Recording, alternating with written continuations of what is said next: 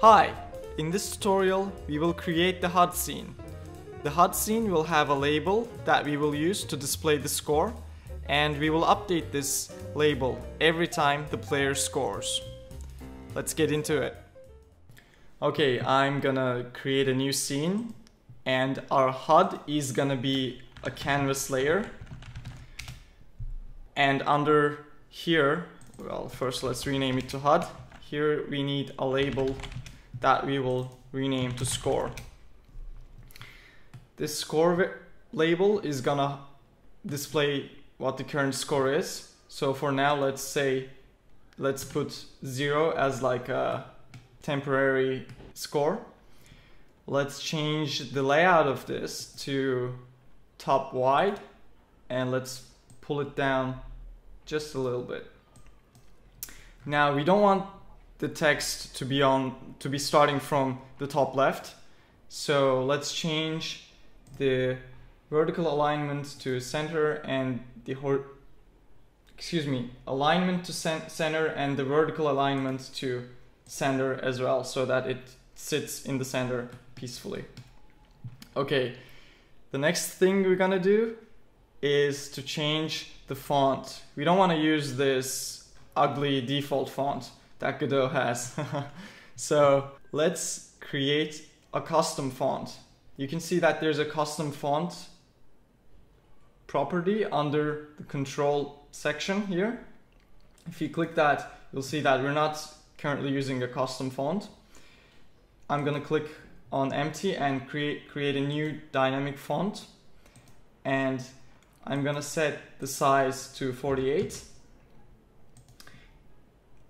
and the font data to our font that we had inside our assets.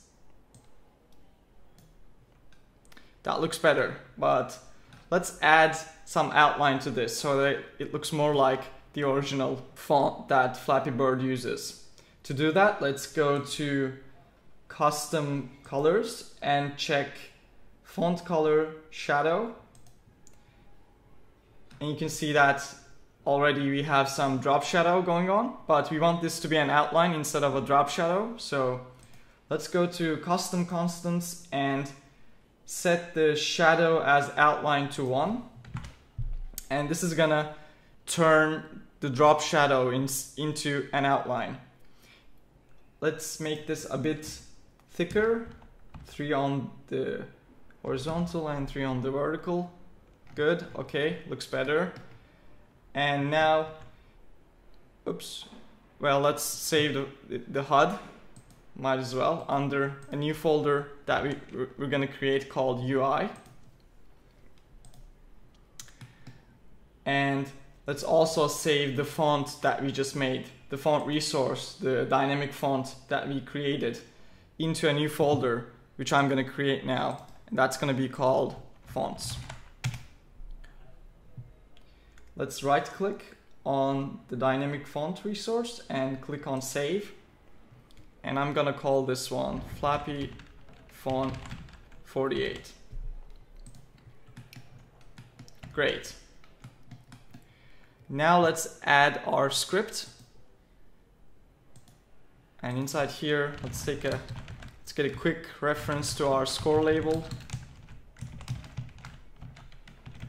and let's define a method called update score that we will use to update the score label.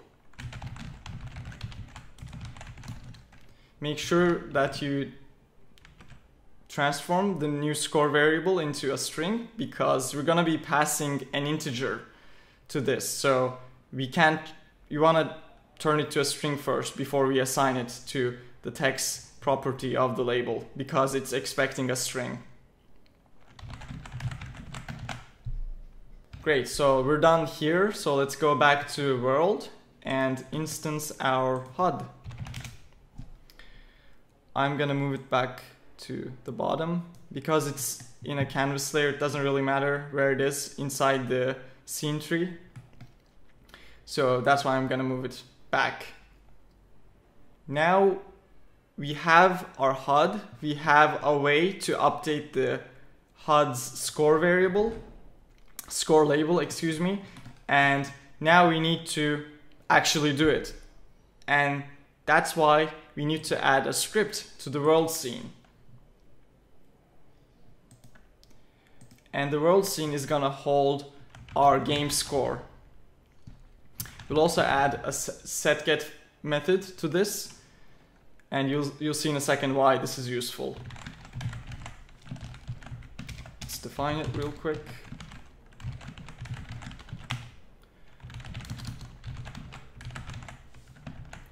Okay, let's also get a reference to our HUD and our obstacle spawner.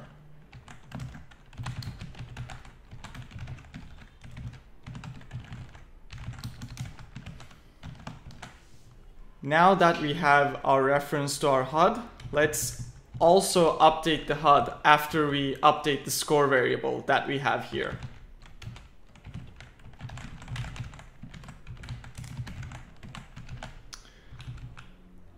Great, so the useful thing here is the setGet method, which we called setScore, will be called every time we set score to a value. So every time we set score, the HUD will also be updated. So we don't need to call HUD.update score every time we change the score. Now let's create a method that we're going to use to update the score when the player actually passes through a pipe, and we'll call this player score. And we'll set this score, we'll increase it by 1. Make sure that you use self.score, otherwise the setGet method that we defined isn't gonna work. This is only the case when you're trying to set the score inside the same script. If we were to use set the score variable outside the script, the setGet method would be called, but inside you need to say self.score. And now the problem is we need to remember the signal that we set inside the obstacle scene, the score signal. Now we need a way to connect this to the player score method that we just created. But this method is inside the world script, but this signal is inside the obstacles script. And we don't have access to the obstacles inside the world scene. Do you remember what has access to the obstacles? Yeah, the obstacle spawner. So we need a way to communicate to the world scene that we want to connect the score signal to a method inside world.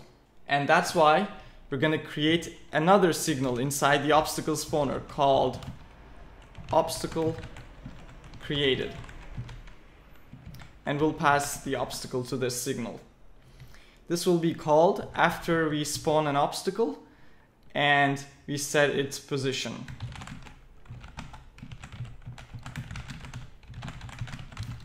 Let's pass in the obstacle. And back in world, and inside the world, as you know, we have access to the obstacle spawner because it's inside the scene. And now, inside the ready method, when the game starts, we can say that we want to connect this method, this signal that's inside the obstacle spawner, to a method that we're going to define inside this script. And let's call it on obstacle created.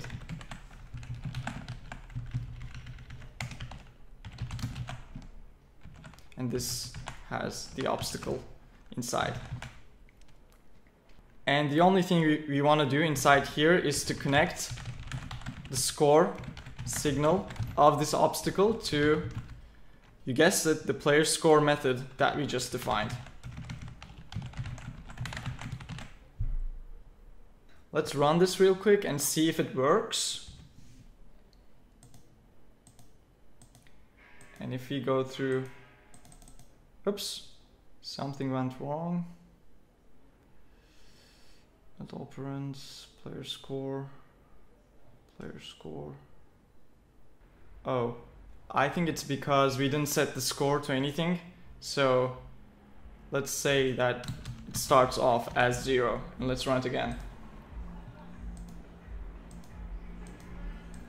Now when we go through an obstacle, you can see that our score is being updated.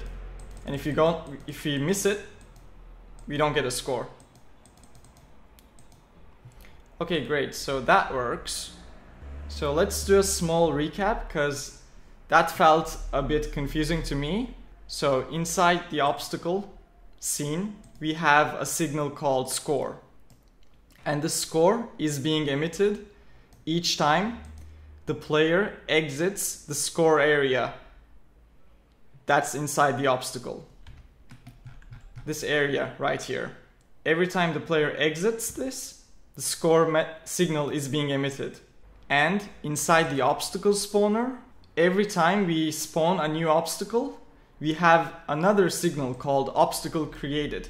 We're emitting this signal and we're passing the obstacle. So back in the world scene,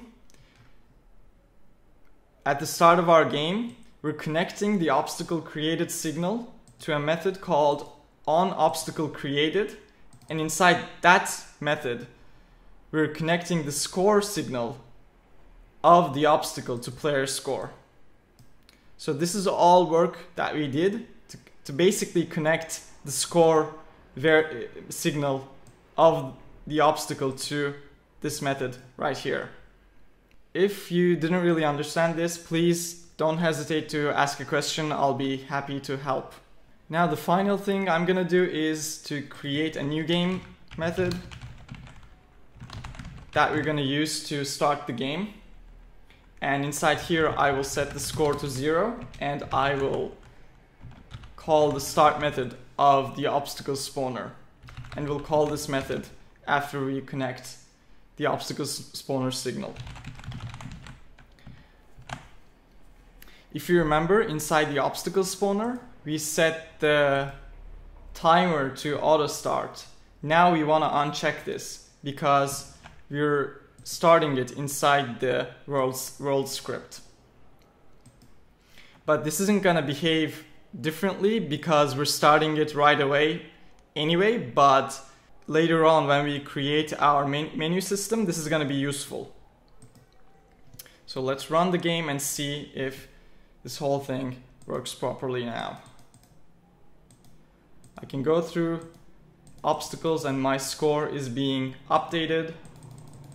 And if I miss, well, we don't have a game over state yet, and we don't have that die method that we defined, that we said we will define inside the player. So that's why we're not actually dying.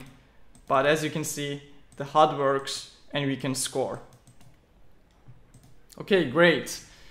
Thank you very much for watching this lecture.